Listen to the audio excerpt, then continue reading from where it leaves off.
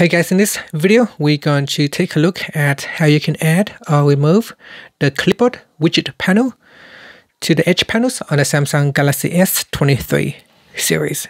First, tap on the home button to go back to the home screen. From the home screen, swipe down at the top and then tap on the settings icon. In the settings page, we scroll down and tap on display. Now in here, scroll down and tap on Edge Panels. At the top here, tap on the Edge Panels toggle button to turn on or turn off Edge Panels. You want to switch it on. Once it is turned on, tap on Panels at the bottom. Then in the Panels page, scroll across until you can find Clipboard. So here it is. So tap on Clipboard and then tap on the home button to go back to the home screen.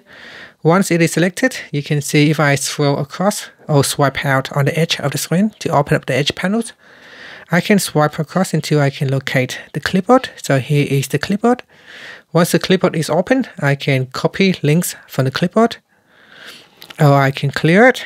So I can also tap on that and I can also pin it at the top. I can also delete the link from the clipboard.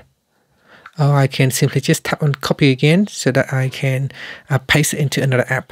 So here, if I tap on that, I can open up the edge panel. I can tap on that. And then I'm just going to tap on close. So I can simply copy. So here, I'm going to tap on the copy button. And then down here, I can paste it.